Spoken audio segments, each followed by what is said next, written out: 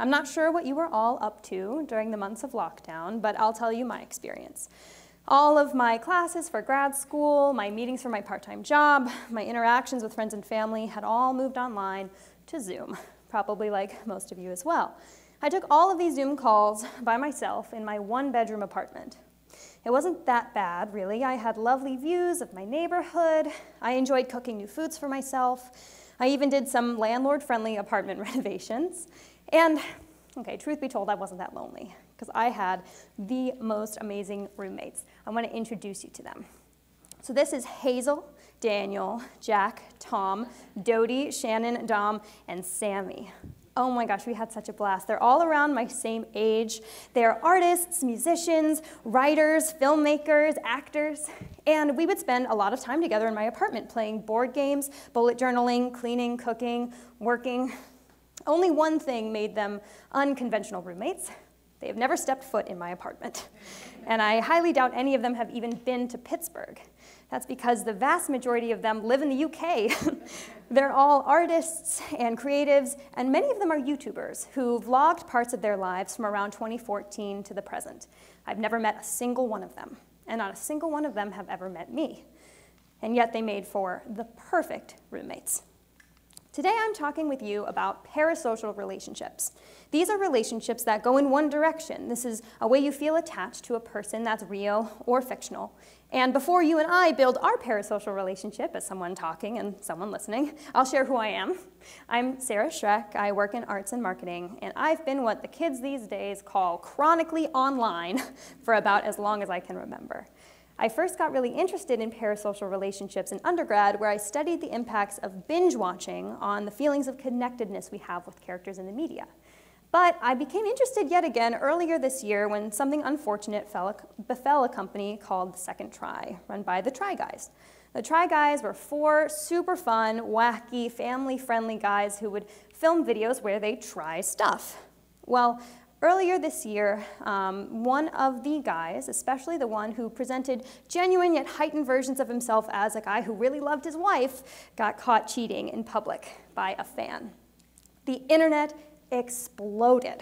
Not only did their 8 million subscribers have a lot to say, it got covered on Twitter, it trended on Twitter for many days, SNL covered it in an interesting way, and the way that a lot of fans seemed to be reacting was in a way that reflected a strong personal investment.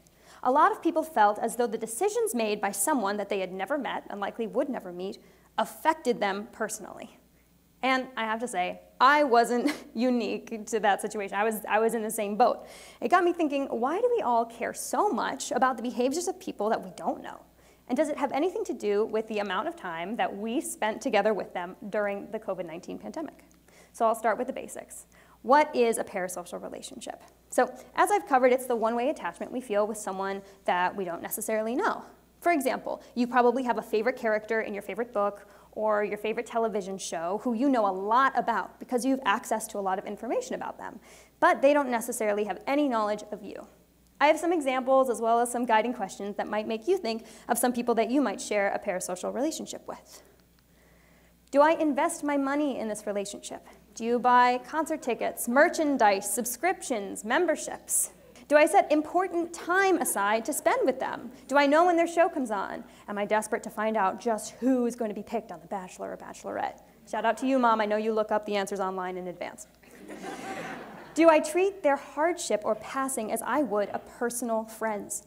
Sometimes the people that we find ourselves invested in, we react more strongly to their hardships than we do people we know. I'm not saying that's a bad thing. It's just an interesting thing that happens in parasocial relationships. So it's not just me in my room with my parasocial roommates. It's also all of you, and it's also everybody else. Studies conducted near the end of lockdown proved that as our human interaction went down with everyone else, our reliance on our parasocial replacements for those relationships increased. No matter how you engage with people, if you're a socially anxious person or not, you relied more on people that you didn't necessarily know to get that human interaction. So we have these relationships, but why do they form? Influencers are most successful when they build strong connections with as many people as possible who are invested personally in their lives, families, relationships, or artistic output. This is one way that we have changed the way we relate to people. And I want to dial back just a little bit to the progression that we've seen over the past few years, especially during the pandemic. So let's start back where I mentioned binge watching, which when I studied it was a pretty new phenomenon. When we moved from consuming media in a traditional way, where we were fed images of Walter Cronkite or Oprah Winfrey, to streaming, we were able to self-select the people who connected with us the fastest.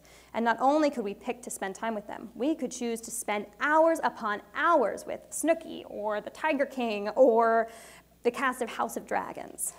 In the same way that binge watching changed the way we related to fictional characters, the way that social media operates today has changed the way we react to people in our real lives and beyond. So you can sort of think about the social media platforms that you use. You're notified about friends and family in the same exact place that you're notified about celebrities, public figures, candidates, influencers. Our brains begin to fire similarly, especially as marketing professionals realize that brands better connect with people when they look like your friend. This isn't as malicious as it sounds, but it's taking advantage of the way we connect to people. So, for example, let's take a look at my Instagram feed. I might be scrolling through and see, oh, here's a post from the Try Guys, and here's a post from my friend Lexi from high school or from college. And my brain fires in a similar way. I'm seeing Keith in a very normal, like casual, maybe slightly posed situation. And I'm like, oh, Keith, I miss him. I haven't seen anything from him in a while. I hope he's doing well. And then I see Lexi and I'm like, oh, Lexi, I miss her. I haven't seen her in a while. I hope she's doing well. It's all very much the same, and it looks very similar, except one's an influencer and one's someone that I know in personal life. You can also imagine this if you FaceTime a friend. You see their face, they're talking to you, and there are little boxes on the screen letting you do different things. Let's say Cardi B is having a live stream, and she's looking right at you, and she's saying things to you, and there are little boxes on the screen that let you do different things. The lines between fiction and reality of who you know and who you don't know get progressively blurred. Okay, so we have these weird relationships now with Doug the Pug or the cats of The Bachelor. And yes, I do think we have parasocial relationships with dogs, and you can't take that away from me. I like to look at this with what was referenced before, Bowen family systems theory. Now, I'm very enthusiastic about this theory, but I'll let you explore it in your own time. I can only bring up 2 of the concepts today, and it's really, really fun and exciting to look at it. But first, I have to define a word. It's a word that we don't love, or at least I don't love. Anxiety. Now, in this context, I'm using anxiety to describe not only the feeling that you get when you're having an anxiety or panic attack, or the feeling I had over there before I came up to public speak, it's also the feeling that tells you you have to do anything. The simplest form of anxiety is what little alarm goes off in your head when you realize, oh, I have to use the bathroom. Anxiety is just the sensation that tells you you need to do something. It doesn't tell you what you need to do, and it doesn't tell you why you feel it. It's just the thing that motivates us to move forward in some way. And this way is the individual emotional process.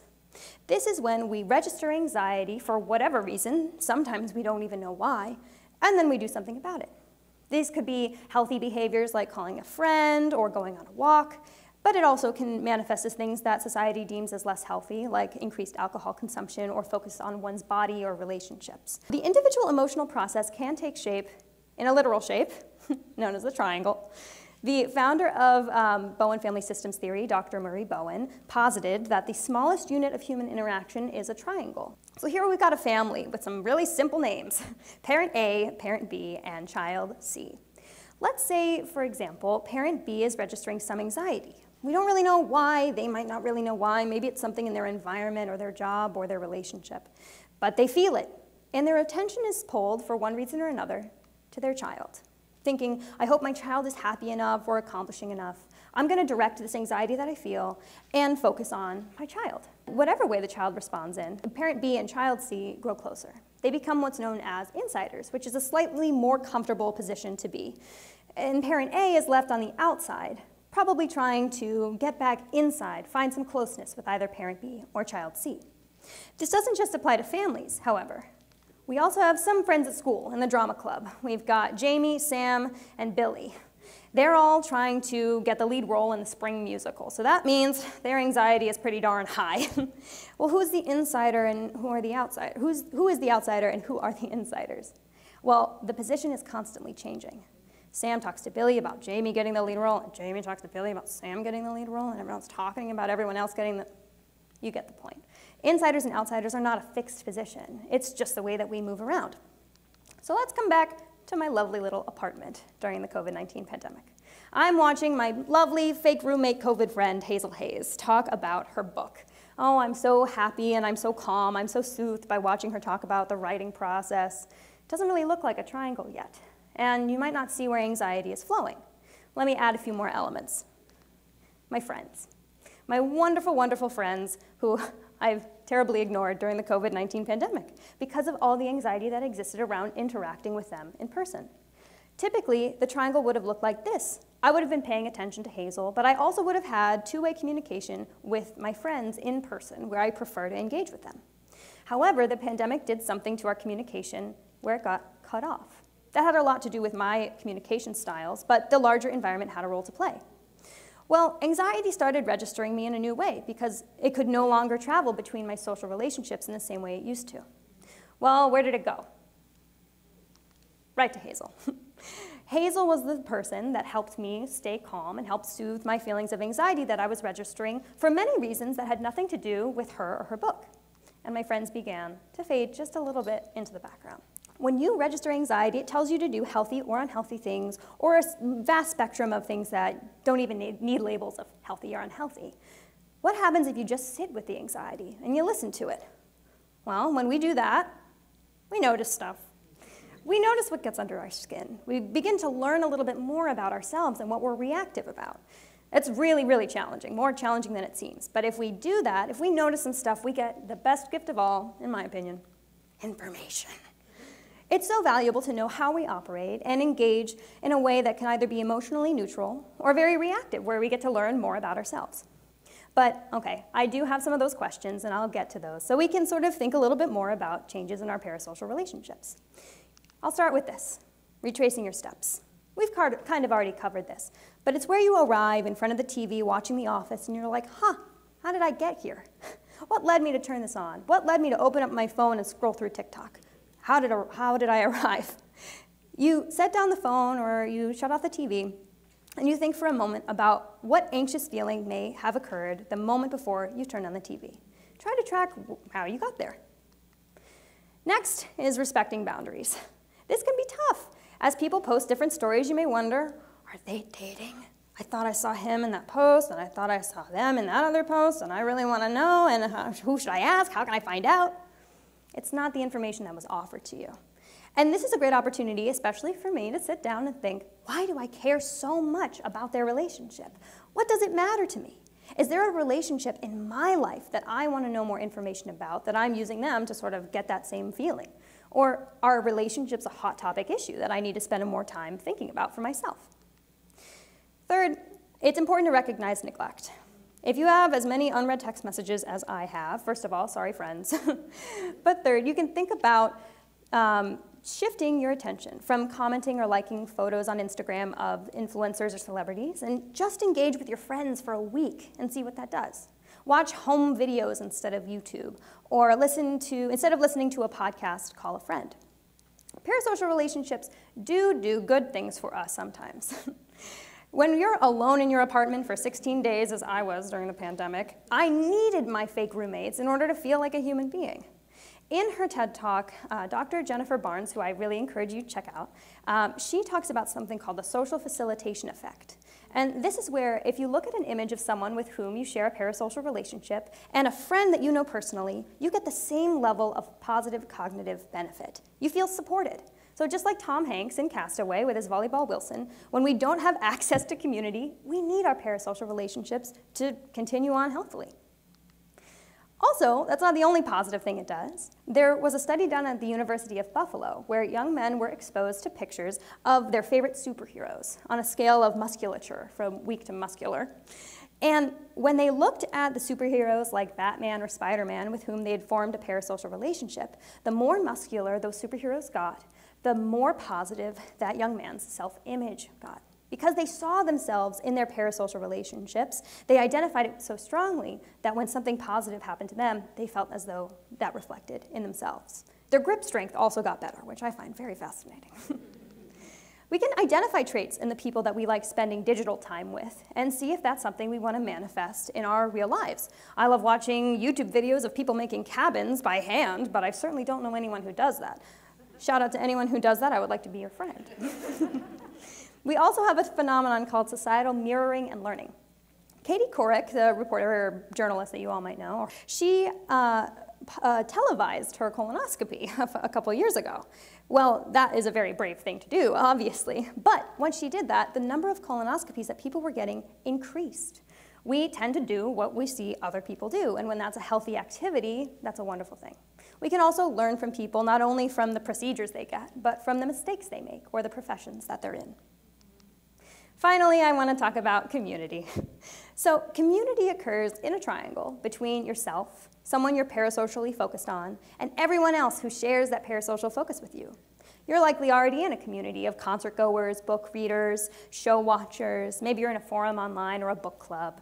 And this is a great way to expand the focus you have on one person to build relationships with a bunch more people. You can connect with those people through your parasocial relationship and then expand those friendships to include other topics and other things that add an enrichment to that relationship. So, I'll paint the final part of my picture. It's the beginning of this year, 2022. I had baked every cake recipe I'd seen by Daniel J. Layton, and I shared it with all my friends. I'd read Hazel and Shannon's books, and I recommended them to people on Goodreads. I'd listened to Jack and Dom's respective podcasts. I joined some Discord servers to talk with other people about the movies they were talking about. And Sammy and Tom had made a board game that I played with a bunch of friends in my apartment. Every parasocial relationship can be expanded. So many people talk about parasocial relationships like they're bad or frivolous or unhealthy. But I think that they're the natural progression of human beings in a high anxiety, low interaction environment. It's what we learn from them, what we can do with them, and how we grow as ourselves through them that I think makes them so valuable. So my partner Jack and I got in my car and we drove to Brooklyn, met up with some friends, and we saw Dodie live in concert. It was so strange as I sat up in the balcony so far away, seeing a person that I had identified as kind of my COVID roommate for so long, so far away, finally in person. She knew me just as little, and I knew her just as comprehensively.